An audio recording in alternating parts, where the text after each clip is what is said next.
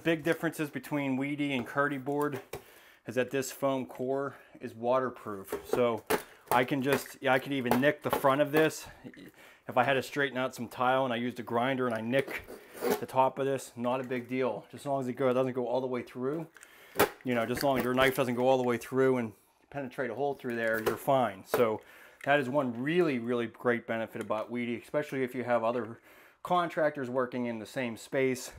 You know, this is definitely going to ensure that, you know, whatever happens to this, that you're going to most likely be fine. I don't know what I did here, but it looks like I punctured the membrane a little bit. So I'm just going to put another piece of band here.